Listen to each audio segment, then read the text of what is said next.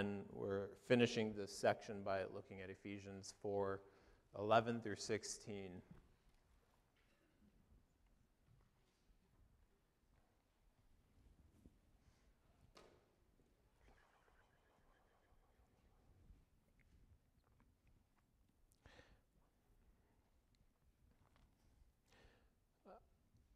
Verse 11 says, "And he, Christ that is, he gave the apostles and the prophets, the evangelists, the shepherds, and the teachers to equip the saints for the work of ministry, for building up the body of Christ, until we all attain to the unity of the faith and of the knowledge of the Son of God, to mature manhood, to the measure of the stature of the fullness of Christ, so that we may no longer be children, tossed to and fro by the waves and carried about by every wind of doctrine, by human cunning, by craftiness, by deceitful schemes.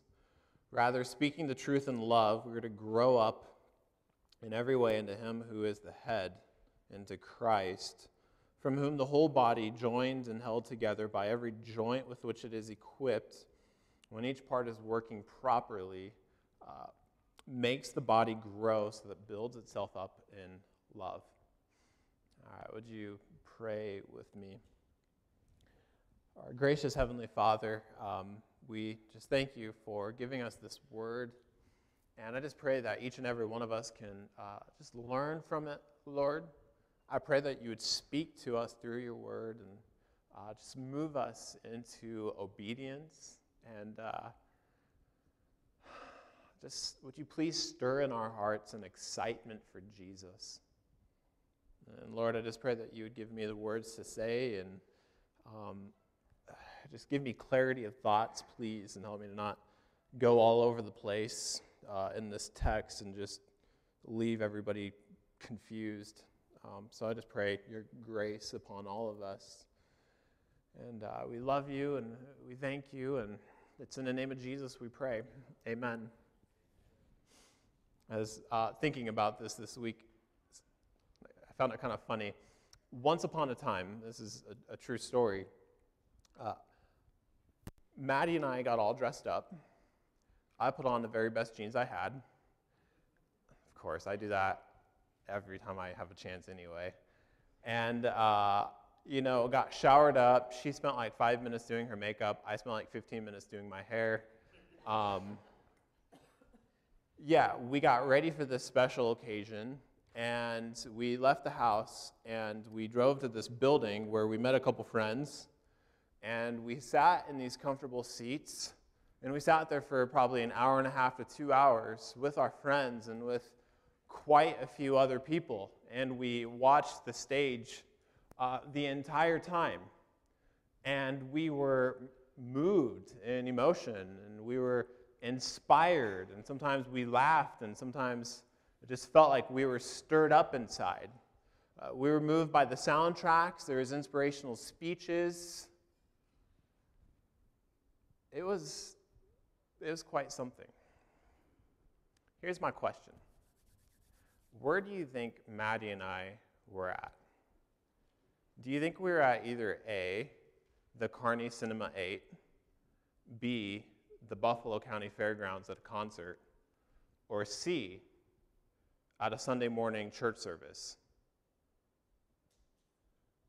I love the dead looks. It kind of illustrates my concern is that so many churches in America really seem to be like religious entertainment centers. The fact that you didn't even know where we were at is somewhat, laughable, but also kind of disturbing. And yet, as I explain this scenario, it is probably, in the minds of some, what would be considered a successful or a healthy church, right? What is a healthy church? What is a successful church? Is it one that has a really good stage presence? Is it one that has an incredibly good and gifted worship team with people like me on it? Joking, that would not be a good worship team. But what is a healthy church? Most Americans seem to have conflated the idea of a healthy church with the success of Hollywood. But I would ask the question, is that biblically a healthy church? I'm not knocking it, but I'm just asking the question, biblically, is that a healthy church? I bring this up because I feel like this is a very relevant question. If I were to summarize Ephesians 4:11 through 16, in just really one brief statement, I would say that this passage explains what it means to be a healthy church. How do we go about being a healthy church? And what are characteristics of a healthy church? But I feel like this is an incredibly relevant question because it seems like everybody wants this for LFF, which I love it that we have this attitude, that everybody seems to want the church to be healthier. We want it to be successful. But then I bring up the question, what exactly does that mean? What are you getting at when you say you want LFF to be more successful? Does that mean we get more church members or more regular attenders? Does it mean we add more programs? Or what? Do we have a more varied and dispersed demographic? What does it mean to be a successful church, and how do you measure that? Again, I think it's a very important question for us to consider and to at least wrestle with this passage and see, what does Paul say in Ephesians about a healthy church? How does it become healthier? It's really the only thing I want to discuss today is, what does this passage say about becoming a healthier church, and what does that look like? Before we get there, I thought it would be helpful to first define, well, what is a church biblically? What is a church biblically? But before we can even go there, I think we have to just briefly recap, what is the gospel? What have we learned so far about the gospel message in the first 3 chapters? And I just kind of wanted to review that with you just really quick. So far in our study of Ephesians, we have learned that everybody, apart from Jesus Christ, is dead in their sin. That's Ephesians 2:1 and 2. We are dead in our sin because of our sin, and in our sin we're completely dead. We are separated from Christ. We're separated from all of God's promises, according to Ephesians 2:11 through 14. We have no hope in the world. That's really the bad news of the gospel message. But the good news of the gospel message is that Jesus Christ died for our sins, that he was buried, and that he was raised to life on the 3rd day. And now, in and through Jesus, we have every blessing, everything good that God could give us. Just to show you what Paul has mentioned so far in Ephesians alone. Starting in Ephesians 1, you don't have to turn there, but I'm just reviewing this. We see that in and through Jesus Christ, every heavenly blessing has been extended to us. We see that in and through Jesus Christ, according to Ephesians 1:5, in Ephesians chapter 2, verse 19, that we have been adopted into the family of God. We see that we have the forgiveness of our sins, and that's in Ephesians 1, chapter 7, or verse 7. We have a future inheritance. That's Ephesians 1, verse 14. We have peace and reconciliation with God. That is Ephesians 2, verse 15 and 16. We have the indwelling of the Holy Spirit. That's Ephesians 1, verse 13, verse 2, or chapter 2, verse 22, and it's also in chapter 4. The very Spirit of God who indwells us and who empowers us to live godly lives. That is everything so far in Ephesians in a nutshell that God has extended to us in and through Jesus Christ. And there's literally nothing that we have to do, nothing that we can do to earn that. We simply receive it in faith by trusting in Jesus. Ephesians 2, verses 8 and 9 says, "For by grace you have been saved through faith. And it is not of yourselves. This is a gift of God. Our salvation is a gift. The gospel is a gift. And that then leads me to my next question. Well, biblically speaking, what is the church? Usually, when the Bible refers to the church or explains the church, it's talking about local gatherings of believers, local assemblies of believers who are gathered together for the name of Jesus Christ, whether it be in worship or prayer or service or fellowship or the teaching of Scripture. That's typically what the church is in the New Testament. It's not some building. The Bible never talks about church as just being a building that you go to on Sunday mornings. It's the gathering of people. And that's what LFF is.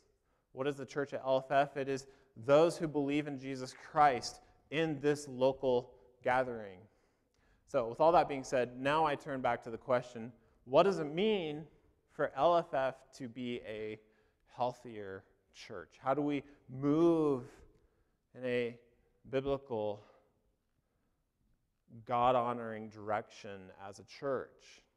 What's the answer? Is it more programs? Do we attract more people? Well, I would say the answer, based on what I'm studying here in Ephesians chapter 4, is very simple. This is what we need to do to have a healthier church. We just need to lovingly serve one another. That's really all it boils down to. We just need to serve one another in love. All right, shall we pray?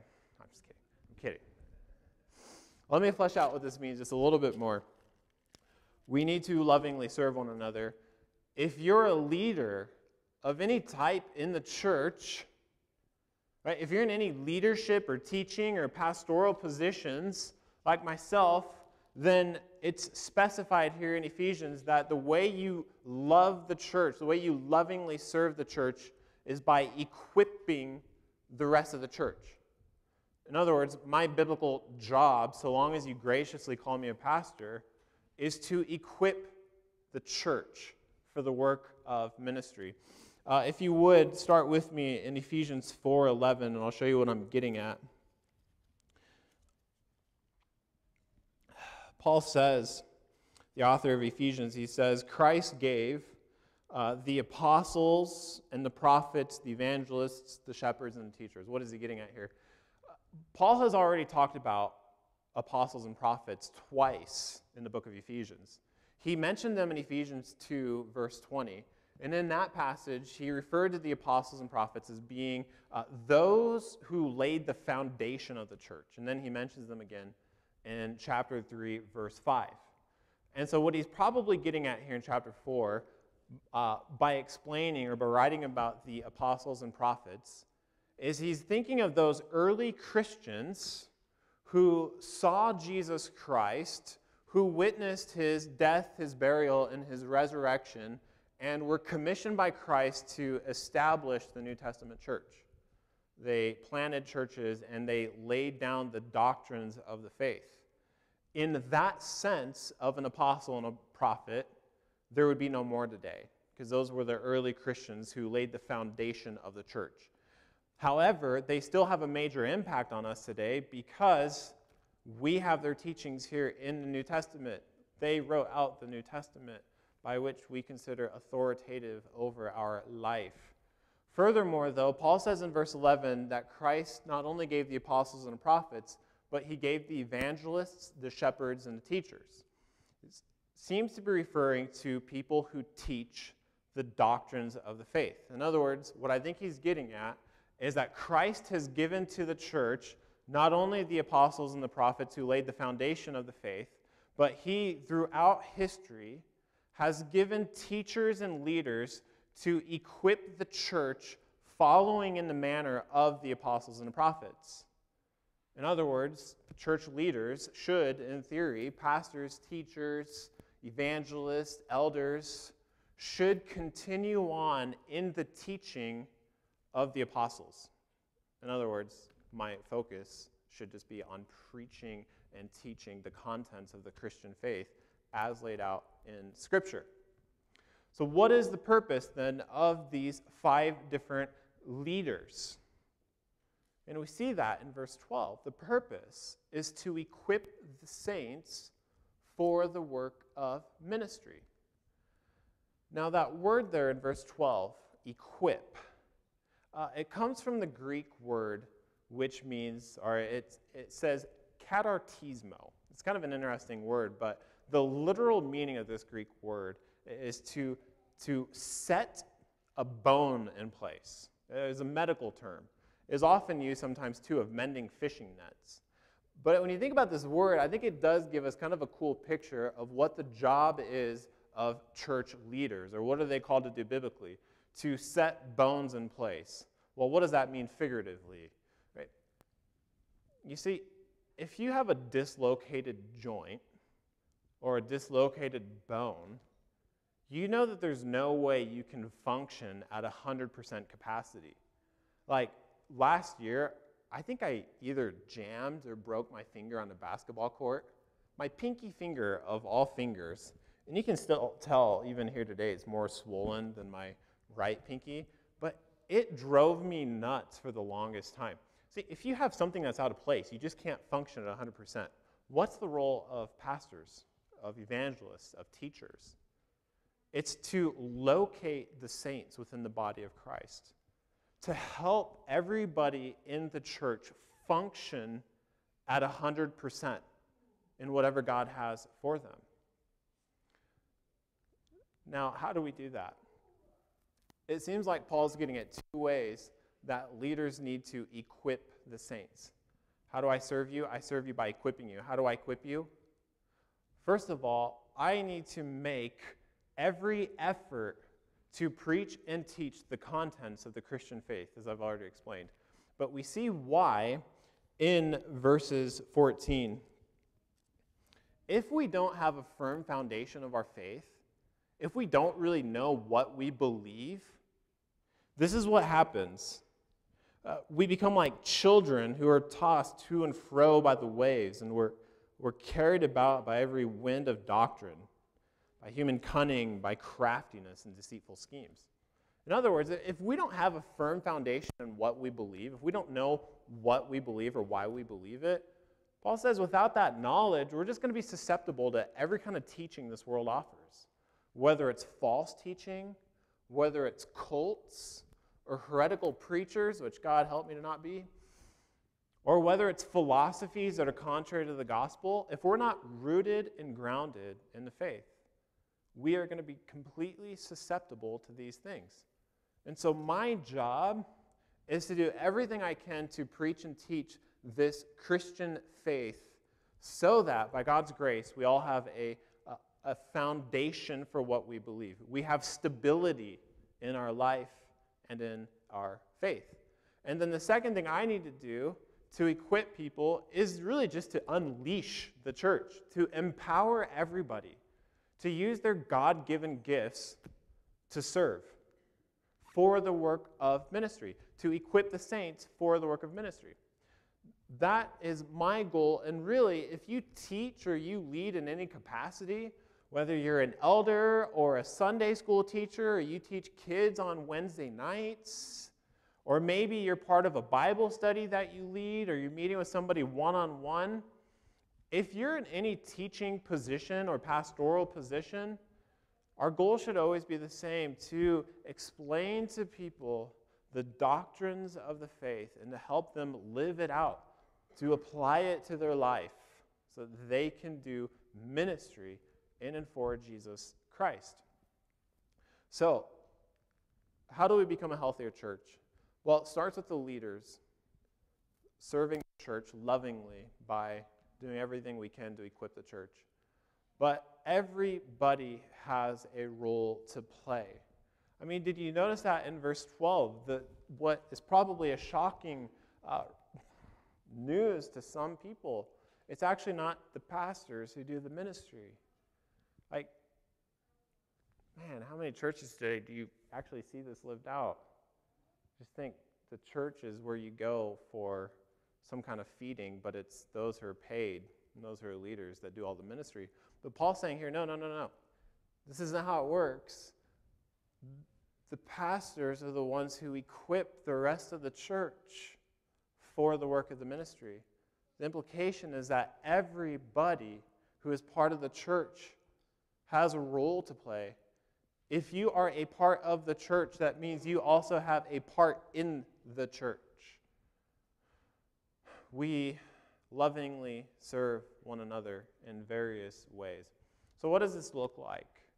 What does it look like for you? What does it look like for me? Again, trying to explain it based on Ephesians. If you go back a few verses to verse 7, I just kind of want to review this verse again, even though we talked about it last week, and it's probably old news. But look at what Paul says in verse 7. He's talking about unity and maintaining unity. But then in verse 7 he says, but grace was given to each one of us according to the measure of Christ's gift. He's not talking about saving grace there. What Paul's referring to is spiritual gifts.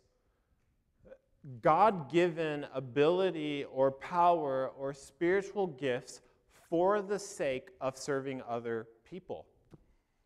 In other words, God has gifted each one of us in a unique way so that we can use that gift to build the church up, to build one another up. What are those gifts?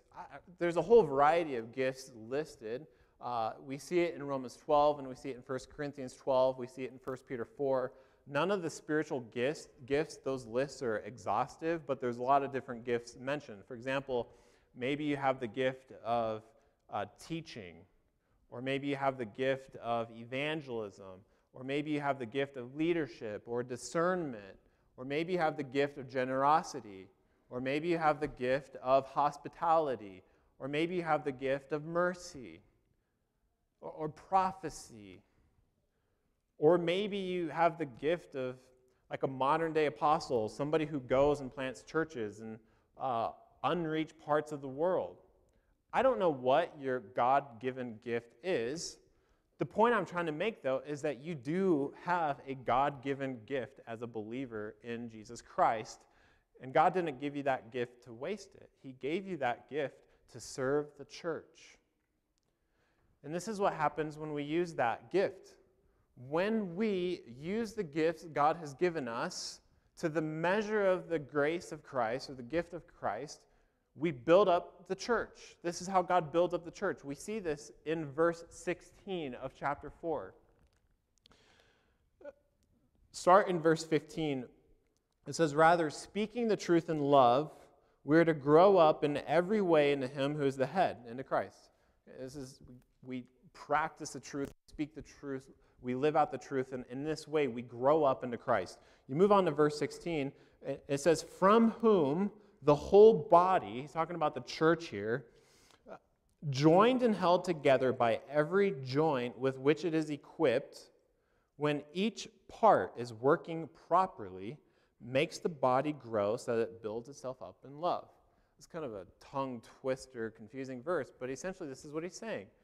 When we use our God-given gifts to the measure of Christ, or when we use them properly as Christ would have us, the church is built up. The church becomes healthier. We're built up in the faith. Now, kind of a tangent here, but I feel like almost everybody asks this question. I've wrestled with it myself. What are your spiritual gifts? How has God gifted you? Right? That's kind of the million-dollar question, I feel like, for so many of us. How has God gifted me? I need to know that before I can use it, right? There's lots of opinions out there on how to understand what your spiritual gift is. For example, sometimes there's tests given, right? You can go take your spiritual gifts test online. Some people believe that your spiritual gift is just anything you like doing, and that God would bless that work if it's your gift. For example, if you like teaching and people learn from you, then that's probably your spiritual gift. Some people say that your spiritual gift is identified by the church. So in other words, other people should recognize your God-given gifts. Hey, whatever, I'm cool with those theories, but I actually like John Piper's take on this the best. He's one of my favorite pastors here in America. Here is a wild paraphrase of what John Piper says. In other words, it's really not the most important thing for us to figure out what our spiritual gift is. It's really not that important to figure out how God has gifted you. The more important thing than figuring out your spiritual gifts is just figuring out how you can strengthen people, figuring out how you can serve people. Go with me outside of Ephesians once, and I'll show you what he's getting at. If you would turn with me to Romans 1, verse 11.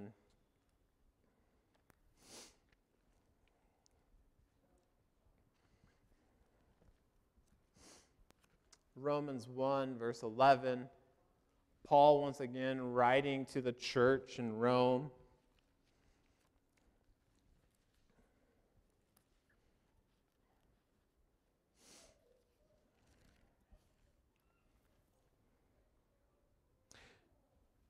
In verse 11, Paul says this. He says, "For I long to see you, that I may give to you some spiritual gift to strengthen you." That I may give you some spiritual gift to strengthen you. That is, that we may be mutually encouraged by each other's faith, both yours and mine. What is Paul's main goal in Romans verse 11 here? It's to strengthen the faith of fellow believers. That is his aim. I really think if we just have the willingness to serve people, if we are looking for ways to strengthen the faith of those around us, our fellow believers here in this church, if we're praying that God would show us ways that we can strengthen others, he's going to show us ways. He's going to show us ways to serve one another. And the whole thing about spiritual gifts, it's just going to happen. You're just going to serve in a way that you want to, but also in a way that God has enabled you. So, again, just to rephrase that, don't worry so much about what your spiritual gift is. Just focus on trying to serve people, on trying to build people up, to strengthen their faith in the midst of storms. So then, again, to recap, this is how we become a healthier church, by everybody taking initiative, playing their part, and looking for ways to lovingly serve one another. And I keep saying lovingly because Paul uses the word love all over Ephesians, especially in chapter 4. He says in verse 2 that we need to bear with one another in love. He says in verse 15 that we are to speak the truth and to live out the truth in love. And then in verse 16 at the very end, when the body grows up, it builds itself up in love. So in other words, everything we do, every time we look to serve people, it should always be in an attitude of love, in the same way that Christ loved us. So that's how we build a healthier church. And then the question is, well, what are the characteristics of a healthier church? What should the goal of the church be? And once again, I would just turn, if you would, just to verse 13. All of this, all this service in here is for the goals mentioned in verse 13. Essentially what Paul says is the goal is for the church itself to be unified around the gospel. This is a characteristic of a healthy church, one that is unified around the gospel of Christ. It says, until we all attain the unity of the faith and of the knowledge of the Son of God. And then he explains it in one more way. It's maturity. To mature manhood to the measure of the stature of the fullness of Christ.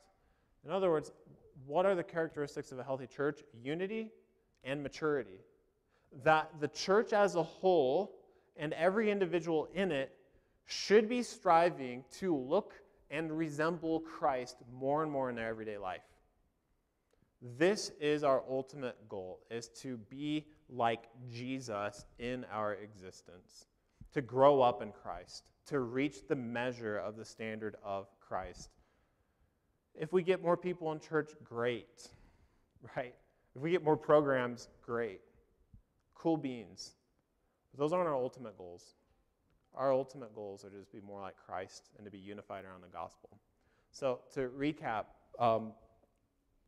here's how we become a healthier church: to lovingly serve one another in the God-given ways so that we can all become more like Christ. Let me just end with just kind of a concluding thought.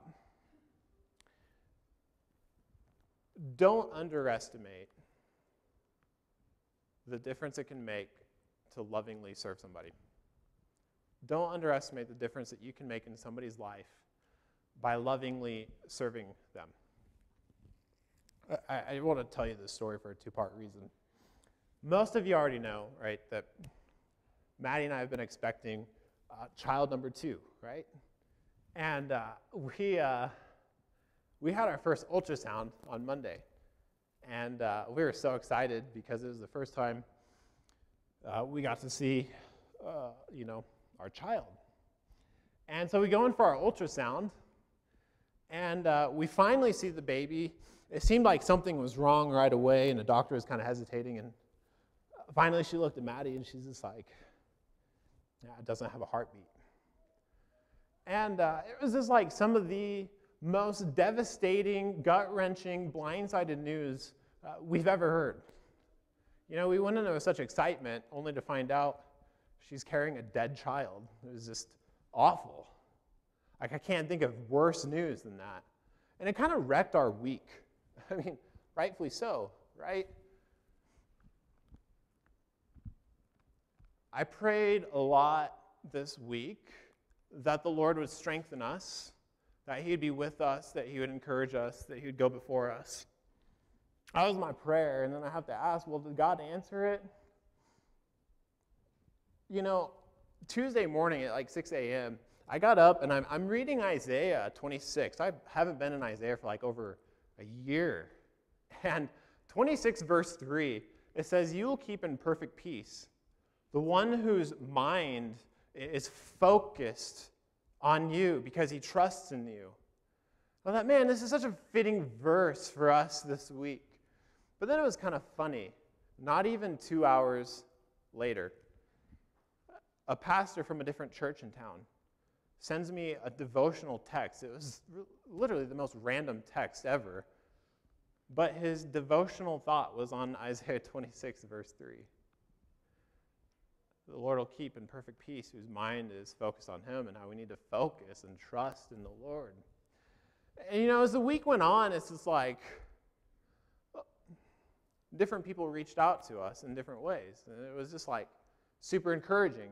A couple people brought meals over and just sat there and just visited with us for a bit. And that meant a lot to us. And some people sent text messages to us. And that meant so much to us. It's just a small thing. Other people prayed for us. They prayed with us. My in-laws took Judah for just a day just to give Maddie and I a break.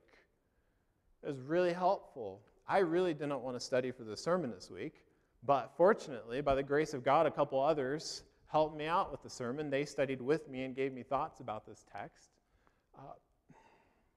What's the point I'm making here? Well, I bring all this up in one sense because I want you to know, since most knew that we were pregnant, and I don't want you asking Maddie about her pregnancy. But I also say it for this reason. I was praying that God would help us, that He would strengthen us. And the question is, well, did He? And I would say, absolutely yes. But here's how. He did it through random people who had really nothing in common, right? The person bringing the meal didn't really have anything in common with the person praying, who had anything in common with the person who took Judah. That person didn't really have anything in common with the person who, you name it, sent me the devotion, except something, right?